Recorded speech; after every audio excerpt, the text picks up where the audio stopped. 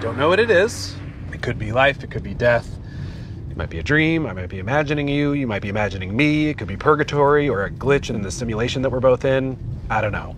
So I decided a while ago to sort of give up and stop trying to make sense of things altogether, because the only way to really live in this is to embrace the fact that nothing matters. Well, then what's the point of living? Well, we kind of have no choice but to live. So I think your best bet is just to learn how to suffer existence. So we can't die. No, the loop just starts over. There might be some way to kill yourself, but I haven't figured it out, and I've done a lot of suicides. So many.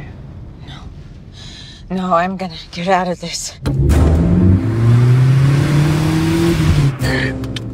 Suit yourself. What are you doing?